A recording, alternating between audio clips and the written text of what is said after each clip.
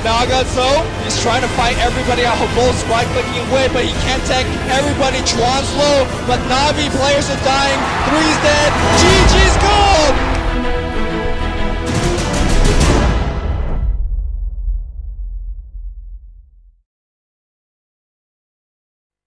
Ladies and gentlemen, welcome back to the International Dota 2 Championships, and we're going in today. You want to do the 1-6? Yes. Day 6.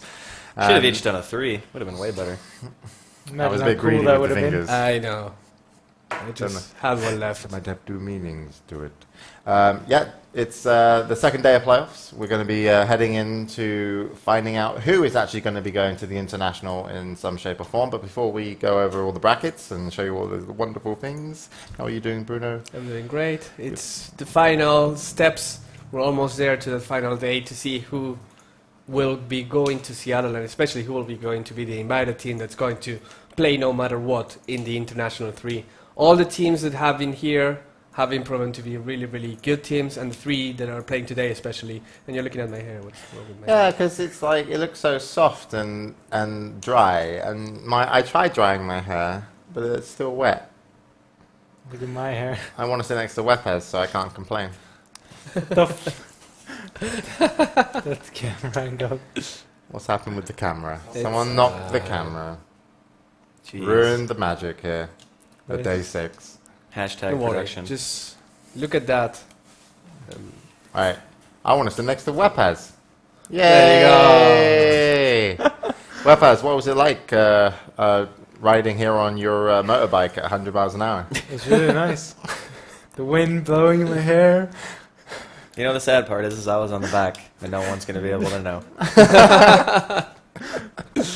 How are you doing, guys? I'm doing good. Looking forward to the games today. Of course, we got 3 teams left, so this is really crunch time for everyone. Make sure you pull out all the stops. And I wanted to also mention, I brought this up yesterday, even if you have pocket strategies that you're preparing for TI, you still want to use them now, because you're going to have a lot more time to prepare I afterwards. mean, let's be fair.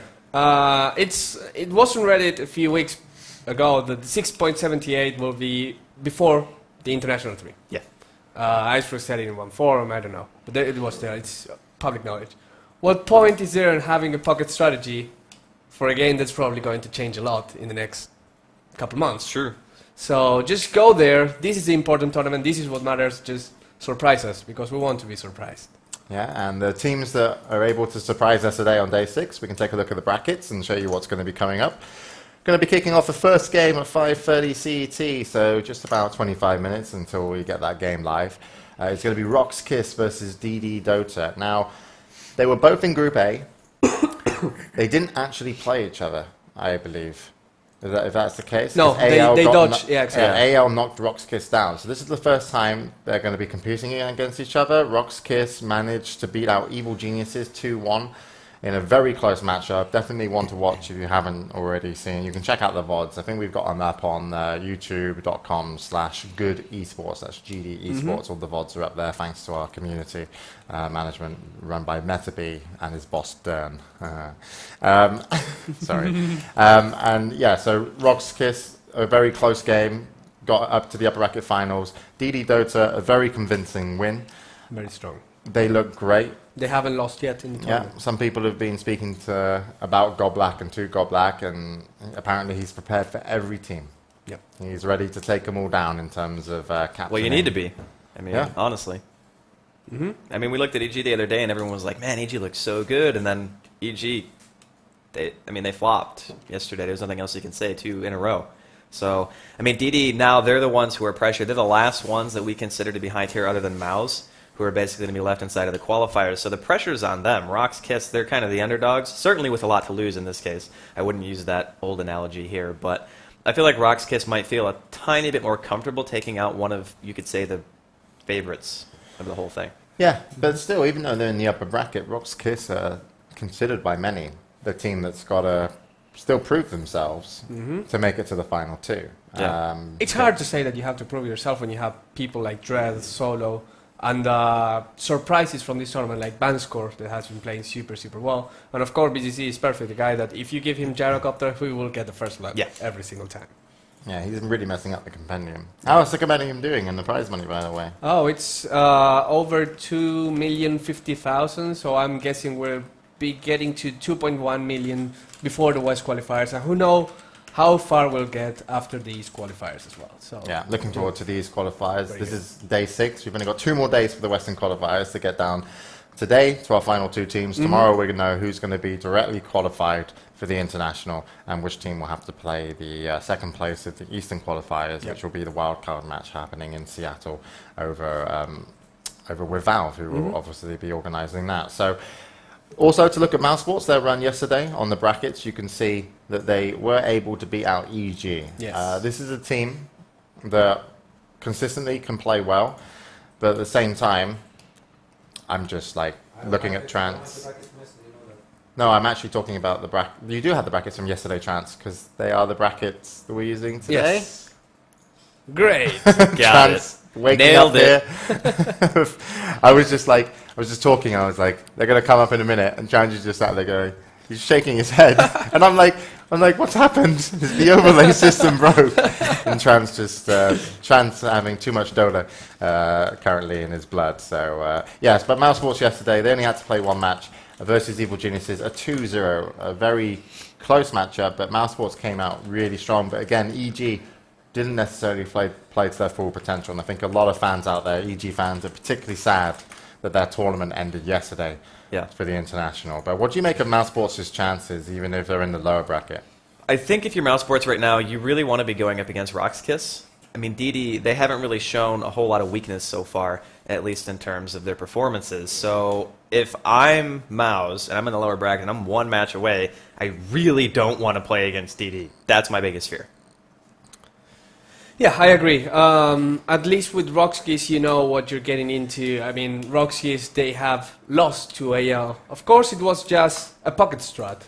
They couldn't play against Miguel's Slark, which played really, really well. But you know that this team has lost already. So you say, well, if someone else beat these guys, we can definitely beat these guys. In the case of DD Dota, it's more of an... it's really hard to say because these guys are playing really good. They only dropped the map during all the tournament. I mean, you have to go really, really creative to try and beat them. And DD Dota knows this as well. They know that they are very confident, and it's going to be tough to just break them. Yeah, they even said they were confident if they were going to play EG as well, and they were ready for that, but they didn't actually have to. Webhaz. Exactly. Yeah. I wasn't concentrated there. Sorry. What were you concentrating on, Webhaz? I was looking at the chat for when you made your joke about the hair and shit. Did they laugh at you, Webhaz? I don't know. Are they laughing with them? Did I interrupt you, Webhaz? Yeah, but it seems like DD Dota are prepared for everybody in terms of Mouse and Roxkiss. Yeah. Webhaz, what do you reckon Roxkiss's chances are versus DD Dota? I still feel that they have a chance to win. It's just that DD's been looking like super strong, and they haven't. I believe they never played each other, right?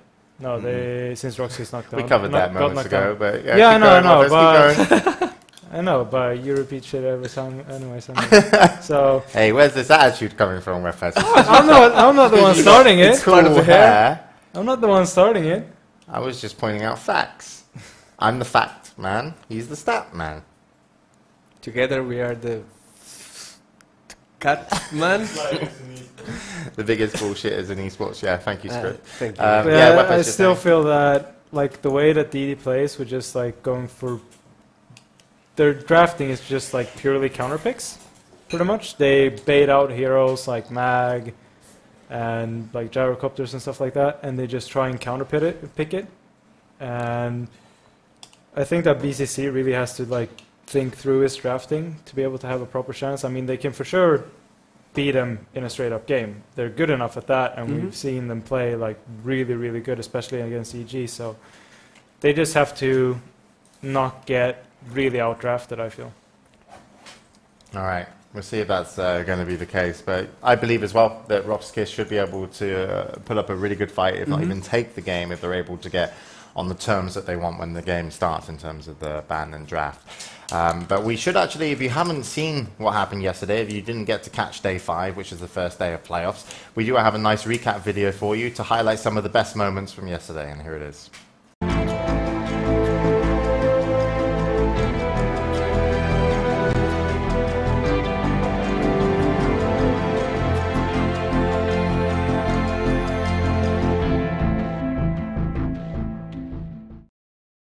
might even be very close to a GG because of the fact that the Aegis is still going to be there. They go on Yul straight away. The Hand of God is popped. Yul going to pop that Ghost after taking no damage from the Black Cannon. Double BKB's coming out. Solo, he gets the double RP. He's going to pop the Refresher. It's another double RP right on top of that. Jo and Demon both caught inside. Immaculate play coming out from Solo this game, and I think that's going to be it for EG in game number 2.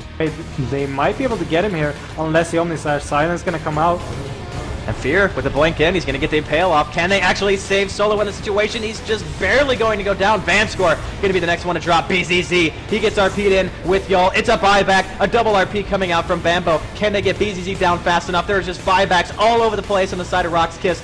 4 buybacks. Dread, he finds Demon as Solo actually manages to pick off Fear outside of the base. And we can see Magnus actually, gonna see an Omni Slash go out in the middle lane. Demon actually eating the entirety of it by himself, just gonna run away from his own team. Gonna be giving away a kill, has to buy back, he's gonna start running back. Not really sure what EG is doing right now. This could be the EG curse, it could be the EG throws. Bambo, he pops the Refresher, he gets a 3-man RP, but Vanscore, he steals the RP, but only hits 1! Unfortunate timing by Vanscore, Beat is incredibly low. Bambo, gonna be low himself, Disruption actually onto Beat his jail, getting chased out. BZZ, he's gonna pick up a double kill. They're gonna be able to kill Jo on top of this. Unbelievable turnaround coming out from Rock's Kiss. What the heck are EG doing right now? BZZ actually teleports back to base. He wants to try to make something happen, but their throne is actually almost gonna be exposed here, and you can see Jo does not give. He does not care about that spin, like not even a little bit. Jo, he actually just pops his ultimate, pops the BKB, he's hitting on a tier 4 right now. Rock's Kiss, they have to go. They cannot wait any longer. BZZ goes in, he pops the BKB, he's going to pop a Satanic as well. It's Satanic versus Satanic fight. Bambo still looking for a possible RP opportunity. It's going to be a skewer in. The RP actually gets cancelled by the lasso, and Dread, he's actually going to be able to get the kill. BZZ with the double kill. There's buybacks all over the place. 4 buybacks straight away on the side of EG. Bro, like, this throne is naked at this point in time. BZZ is going to have to do quite a bit of damage. They want to go in. There's a Soul Catcher on BZZ. Actually gets stunned out by, of course, the Carapace. Now Solo, he goes in. He wants to find an Omni, but it gets canceled, actually, and BZZ, he's got to make a kill. Beat is the first one to drop. Bambo looking for the RP, not going to find it. BZZ, he picks up the double kill, and there's buybacks already coming out. It looks like Dread is actually going to buy out, and Fear, he pops the Carapace. BZZ not going to be attacking into it. He turns around, and I think that might have just been enough for Rock's Kiss. Could be huge, and that's only a little bit behind Silent, but this is the last engagement, and Soksha gets in and gets Qualifier with the cogs. They're going to hold Black in place just for a moment, and no, Fiend's Grip still on Black. RP comes in, but Mousesports just seamlessly dropping one after one. Carries the jam with his mech. Black goes into Fada. Will they do something about this? And they are going to go in, and Fada will get a knife silence off. Black comes out, but instantly going to be lassoed. And he'll be going down most likely soon to the Silent Illusion. He does rage and get away, but there's a Diffusal Blade. He's going to drop as well. So Fata and Black both going down. And miraculously, Funzy lives with such little HP as Silent picks up a triple kill. This is their last stand in game 1. Yeah, and the supports are unkillable at Mousesports currently, both with a Ghost Scepter. But they are going to pick up Black, and they're going to go straight on him. Demon pops his BKB, but instantly backs off. And there comes a knife cooldown. Yeah, and there's going to be a Fiend's Grip onto Jo. Along with the lasso, they manage to focus him down straight away, despite Laguna Blade coming out from Cinder, and when Demon was at basically no health. It's actually going to be 3 down on the side of EG. Roshan, and they could be able to. In comes Rocket Flare, and Mousesports are going to want to engage. This could be the last fight for EG's tournament. Demon, he's going to get engaged on. Demon, can he get the RP off? He manages it quick, but looks like Cinder is actually going to get the first kill of the fight. Jo going to get bursted down immediately. No reaction whatsoever coming out of EG. The Rapier's on the ground. Roshan not even dead. And it's a huge team wipe coming in the favor of Mouse. And EG called a good game.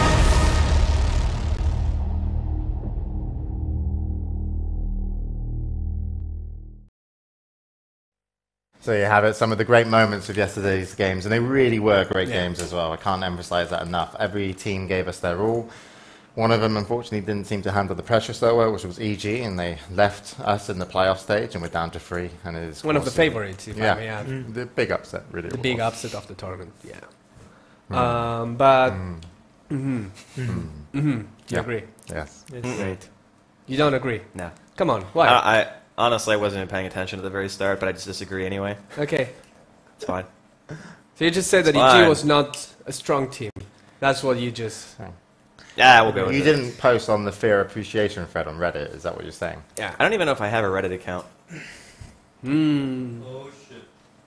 I posted You've it been there. outed. You just do fortune. What I did mean, you- I did Fear Appreciation before that thread existed. So, technically, everyone else is a bandwagoner. Or you're a hipster. Or I'm a hipster. Yeah, probably hipster. Probably a little bit of both. Yeah, I posted in there. Someone said they were still in the tournament. I said they're not. Oh. I was like, they're still That's in the harsh. lower bracket. I'm like, no, they're knocked out. And Alright, I dude. haven't really got an answer out of that. Good contribution. It's been amazing. Did You you know, get that any- thread did you was get any awesome karma? and having a good time. Wetboss comes in. Have boom, you everybody's even dead. read that thread? I read like half. It's of like it. 75% demon banter. Well, Like everybody's bashing demon in that thread only. It's not even fair appreciation. It's like more like demon bashing. Well, people express themselves. They Yeah, want of to course. But I mean, release it's kinda what they silly. have inside their chests. Sometimes it's aliens, but I don't know what I'm talking about. So I was going to say, yeah, aliens. That's the Aliens. first thing that popped into my mind. exactly. He's a bit of a cinephile, this guy. Yeah. Xenomorphs. Anyway, I don't know if you were here on Monday when we actually introduced the whole tournament. There was a really nice video which McCormick did, and actually it's most of the players saying something about what TI meant to them. If you weren't able to see the video, you're going to see it again in just a bit. But also there were a few outtakes that couldn't make it into the final video. And one of those was particularly funny, and I wanted to add it here. But first, if Trans can show us the original video, it's really short, it's about 1 minute. We're going right there. Yeah, it's a really worthy video to show again as well, because it still embodies what it meant to the players, the ones that didn't get through, but also some of the players who are still in the tournament, what it still means to them, and even more so in the final stages. So here we go.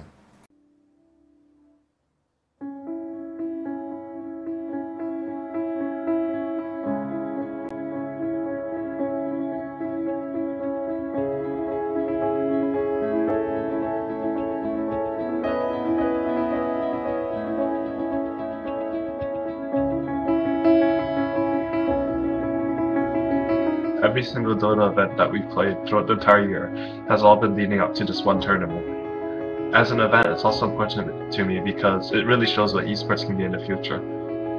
It's a big honor to take part in the greatest Dota tournament, and also it's the best opportunity to prove myself and show it again as a team. Getting to Tier 3 would be a dream come true. The International is a tournament where every mistake matters. So me and my team will show our best. I get to meet Walter White, aka Draskell, and caress his shiny head. A high time for pretty much every player out there, and winning the qualifier would mean everything to me. The International is main event of the year. Greatest experience in the world because I get to see Bruno's style live and stomp Blitz in dance-offs.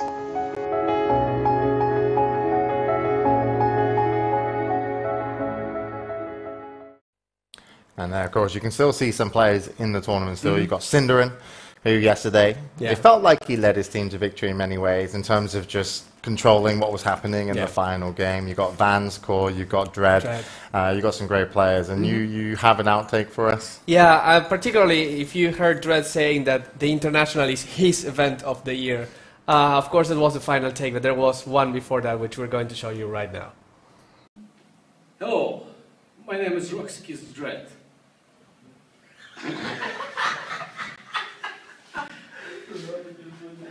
Hello, I'm Roxykis Dread from Russia. For me, International is main event of the year.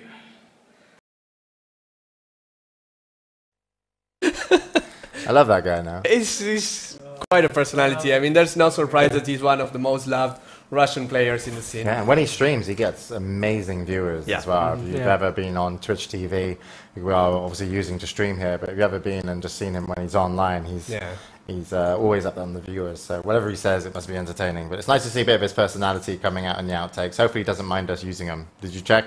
I didn't check. No, of course I did. He asked me to have that outtake. I mean, he actually sent me the first clip, and I was like, I hope this clip, this is kind of funny. Maybe you want to use it. So it was funny. Yep, and that's where we're going to be going first. Roxkiss versus DD Dota. But let's check out some tournament stats that you've got for us. Yeah, let's go into the tournament so far. So we have the tournament information. Right now, the players, if we remember Jo, that first day was super dominant with few deaths. He's still up there. He's second place in best players in terms of kills per game. He's 6.8 kills, but 2.6 deaths. He could not, of course, maintain the 0.3 that he had the first day. Up there, up top, it's BZZ, is perfect, the player from Roxkiss, with 8.6 kills per game, 556 GPM. That's very, very impressive. And of course, third place, one of the other players that are still on the run on the tournament. It's Funzy with 6.3 kills and 446 GPM. Impressive for them. Now for the heroes of the tournament, of course, we can't forget about that Slark that worked very well for AL. A couple other teams have used him, and mostly it have worked. It's 4-1 in 5 games played. Keeper of the Light, always a strong support. Syndra, yesterday played an amazing Keeper of the Light in the last game. He was 6-0-11, particularly in that game. I think he was 6-0-10. I think it was 11. I think it was 10. Wow. I actually think it was 11 too. So I don't know. I'm gonna look it up right now. Check. Wow. I'm gonna make sure you're all wrong. I'm just saying that because in my head I've got number 10, but I don't think I'm right. But I want to challenge the stat man. Yeah, you just want to see me burn, but I won't give you that satisfaction. 6-0-10. It said 11. 6-0-10. Didn't count. 6-0-10. God damn it! What memory? Andy got it wrong too. Yeah. Yeah, 6-0-10. Andy had my back. Jesus. Just that's what I did. I went with Disregard Bruno what I said. because I'm Syndra, your trusting. game sucked. You I put my faith in the stat man. Yeah. I just broke you down, man. I built you up. I took you down. I have to climb up again. No, Real long sorry. climb. I don't know why. I wanted to bring that up, but that. Sorry. You called me out. The circle of trust is broken here. All right, let's go back into the information, Bruno. Yeah, let's go. Everything, Please. Yeah, I'm going to let's cry. go back in the information, the tournament stats again. Andy, I just want to talk about the players. In terms of best players, this is obviously just looking at kills, death, and assists. Yeah. Is anybody deserve to be up there in terms of who's not there and who's how well have they actually been playing? Because we haven't got Black up there as well. I feel like BZZ, he is definitely, deserving. He's got that gyrocopter play. Sure, he plays it a lot, but in the games that he played it, especially versus EG, that one game, it's like his performance actually kind of won in the game because he knew exactly where to stand in every single team fight. His positioning was perfect, and you keep smiling at me, and it's making me nervous. It's making me nervous, James. I don't like it when you smile at me. But continuing on about BZZ, his play for me was actually nothing short of miraculous, and Jo was pretty much in the same position until his stats went from something ridiculous to close to 10, 0, and 13 to now his stats are halved and his KDA has gone down significantly. So overall, I feel like all these players do deserve to be up here, but the one is kind of the unsung hero for me is Funzy, because Funzy's performance, it's hard to say that he had a standout game because everyone from BD plays well. So it's hard to eclipse somebody else in terms of individual player skill. So not that he doesn't deserve to be up there, but I feel like it's harder to tell just because of how his team functions. And in terms of world heroes, which is the last thing we'll talk about, the impressive thing is that Nature's Prophet and Magnus, two heroes that most teams favor, are not doing particularly well. Just 33% win rate, 4-8 with Nature's Prophet. A hero that hasn't been used like we normally see him, just like an offlane and jumping into a tri-lane to make a 4v3 situation against an aggressive or defensive tri-lane. And also the Magnus, of course, this huge impact hero that has the big RP that can change the tide of the battle, not being as great of a hero right now with just 4 and 7. Yeah, actually, I think you got that wrong as well because you put games played for Magnus and you've got 11 for 4 and 7. It's actually 10. He only played 10 games because Bambo picked him, but he didn't play. Ah, I see what you did. Nah, you thought I wouldn't question your stats, Bruno. He was really worried there for a second. He's like, oh shit, he got it right once. Okay, yeah, so Some interesting tournament stats, and I think Qualifier as well has been playing amazing. Fata too. Yeah. The whole of Mouse Sports really came together as a team yesterday. They're of course going to have to do that today. We're going to be kicking off the game in just a couple of minutes, so what we can do is we can just bring out the brackets, get ready, get them in the lobby, and get ready to press enter. So we'll literally only be gone for a minute tops, because I think all the teams are going to be ready. But when we come back, we're going to be kicking off Rox Kiss versus DD Dota, the upper bracket finals here of the playoff stage. Winner will be going to the International. That is what's on the line for both of these teams. So join us in just a minute as we get the game started.